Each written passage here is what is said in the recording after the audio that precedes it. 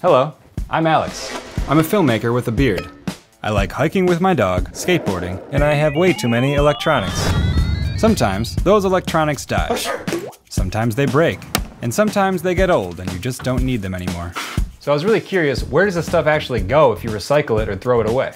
As it turns out, more than half of all electronic waste from the US is shipped to places like China, India, and Africa, where the environmental regulations are much less strict.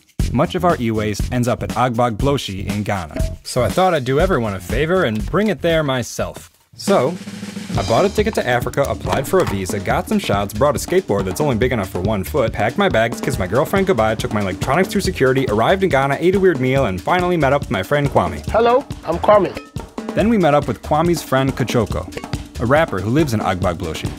He agreed to show me around, and in exchange, I agreed to shoot a music video for him.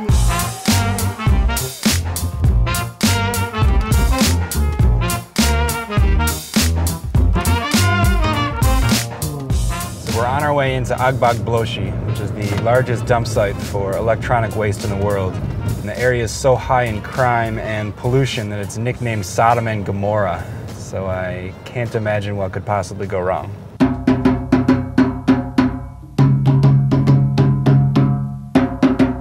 Arriving at the market was unreal.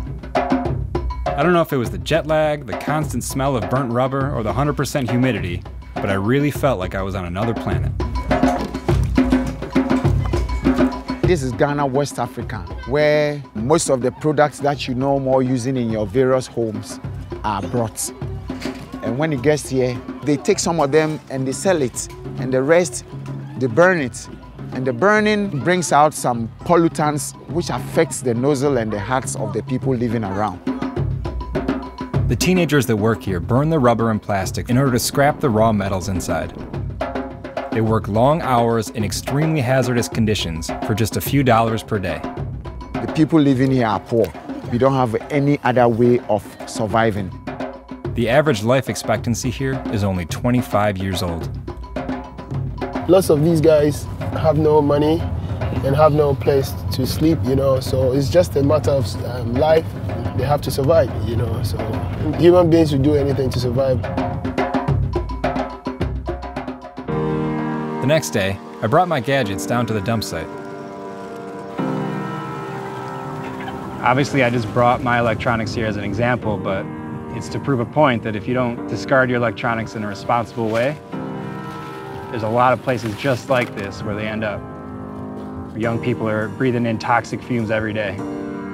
Workers here regularly inhale lead, cadmium, dioxins, and several other chemicals that I can't even pronounce. And the smoke just starts here, but as you can see, there's no real separation between this burn area and the places where people live and work. This shouldn't be a dumping place for such e-waste, you know. There should be a better way to do it. I mean, I think you guys are smart, you know. There's a better way to do it, so.